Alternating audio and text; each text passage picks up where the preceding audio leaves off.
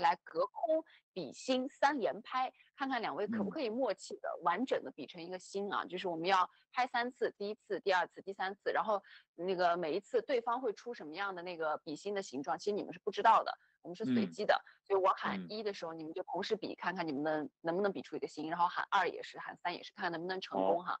好，你们要提前商量一下吗？还是就真的随机？直接不是随机来就随机吧。好，那我们就真随机了啊！来，我们首先准备好啊，1。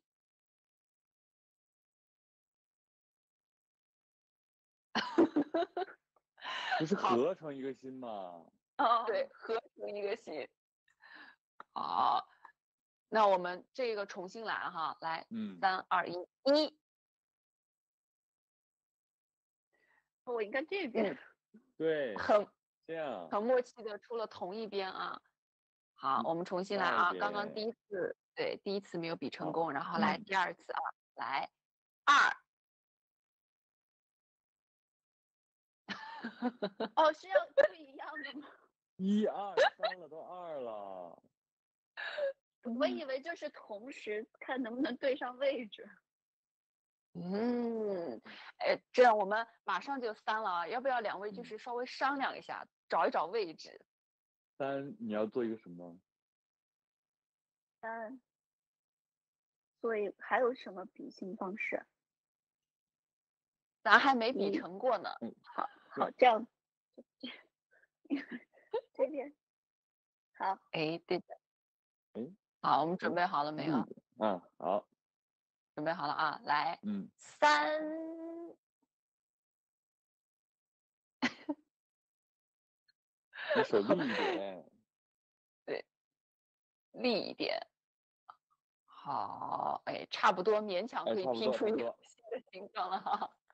好，那我们这个基本上算是拼成了，我们就满足剧粉的一个小小的心愿吧，就用刚刚那个比心的那个手势，然后在比心的同时呢，再说一句谈情说爱一见倾心，咱们剧中的这个话术，好不好？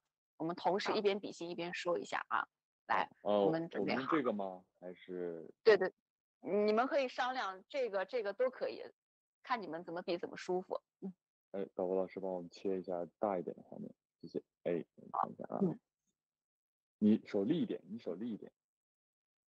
对，然后，差不多可以。好，来，好，3、2、1。说什么？谈情说爱，谈情说爱，一见倾心。来，对不起。好，来，3、2、1。谈情说爱，一见倾心。好，谢谢。但是，你们这种就是互怼式的，反而也是让我们就是有一种剧粉很圆满的感觉哈。但其实就是在现场这个追剧，然后磕剧中这个 CP 的也不只是我们网友，其实你们没有发现的，剧中的演员也有在现场默默的磕剧中这2个角色谈情说爱的。我们收集了这个现场的证据，我们请导播老师放一下看一看啊。我最喜欢谈情说爱的镜头应该是婉清小姐喝多了，然后呢，我们司令把她抱在了床上，然后婉清小姐把我们司令认错了人，认成了光耀，然后并且夺走了他的吻。这个桥段我真的是特别喜欢，因为那个时候我们司令呢，就你能看他的这个小表情啊，心理活动啊，小鹿乱撞，然后又非常的有醋意，感觉自己头顶青青草原，然后想要去证明一些什么呢？但是又无能为力的这种微妙的感觉啊，这个是我特别喜欢的一个桥段，以至于到后来他要用一盆凉水来让自己冷静下来。人家明明在磕 CP， 然后你们在研究他的那个呆毛。